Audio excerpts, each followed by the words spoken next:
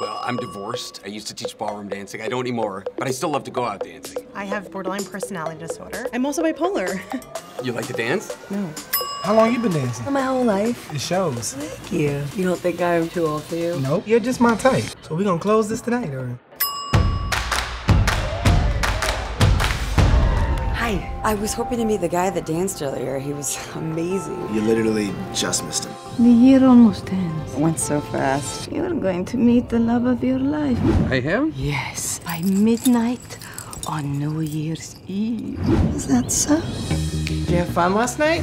I met this old woman who told me that I was going to meet the love of my life before the end of the year. 4 days left after tonight. The exact day of your wedding and the last night of the year. Some old lady said this? Yes. It's so random. Well, I went through a divorce, and only now I'm ready to start dating again. I am finally putting you on a dating app. No. Oh, what? I just want somebody to dance with. No complications, no commitments. You need to meet my friend Jill. She's going through the same thing. She'll be at the wedding. Yeah, she's the maid of honor. I've been dying to see this movie. Some sex after this, right? I want to meet the love of my life, and this week has assured me that that is never going to happen. I mean, I did stab my last boyfriend.